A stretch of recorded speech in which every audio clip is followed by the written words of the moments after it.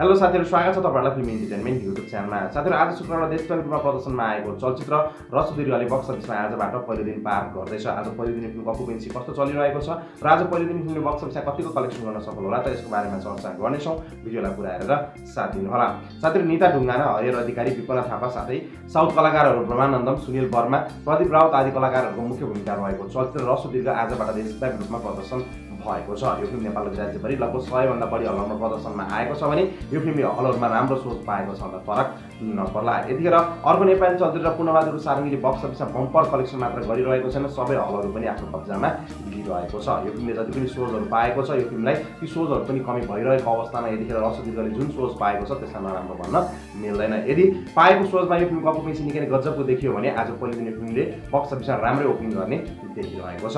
साथै ह्रस्व दीर्घ फिल्म एक्सन र लभ स्टोरी जन्ममा आधारित रहेको छ र यो फिल्मले बक्स अफिसमा राम्रो कलेक्सन गर्ने अनुमान पनि गरिएको छ। यो फिल्मले बक्स अफिसमा यसकारणले पनि राम्रो कलेक्सन गर्ने अनुमान गरिएको छ किनकि यो फिल्ममा साउथका चर्चित कलाकारहरूले काम गरेका छन्। अब यी चर्चित कलाकारहरूले मात्रै काम गरेर यो फिल्मले बक्स अफिसमा राम्रो कलेक्सन गर्छ कि गर्दैन त्यो भने चाहिँ हाम्रो बाँकी नै रहनेछ। ह्रस्व दीर्घ फिल्मले आज पहिलो दिन बक्स अफिसमा राम्रै सुरुवात गरेको छ भन्दा फरक नपर्ला। बिहानको थुप्रै सोजहरु हाउसफुल भएको छ भने ओभरअल अकुपेन्सी लगभग 30% भन्दा माथिको देखिएको छ। कतिपय हलमा फिल्मको अकुपेन्सी 50 देखि 70% सम्म पनि देखिएको छ। तर दिउँसो र इभिनिङ सो आएसँग यो फिल्मको अकुपेन्सीमा अझै राम्रो जम देखिने देखिरहेको छ।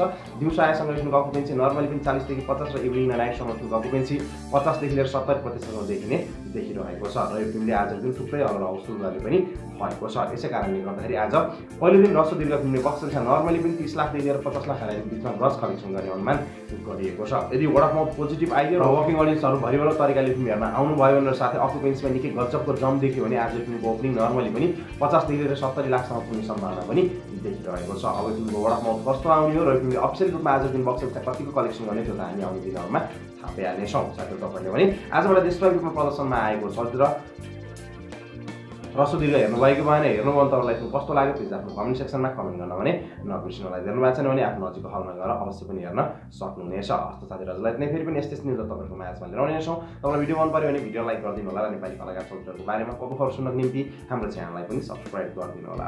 नमस्ते।